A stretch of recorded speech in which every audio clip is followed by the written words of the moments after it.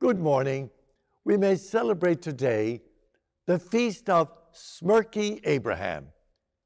He prostrates himself in awe before God, and then he smirks at God's suggestion that he, who was 100 years old, and Sarah, his wife, who was 90, will bear a son.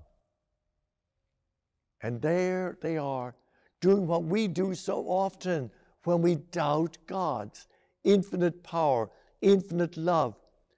Is there any time in your life or in my life when we have kind of prostrated ourselves in adoration and also a little bit saying, you can't do that, can you? We don't approach God with the trust we have. So if you have a smirky spot in your soul, get rid of it today and let us trust God the more.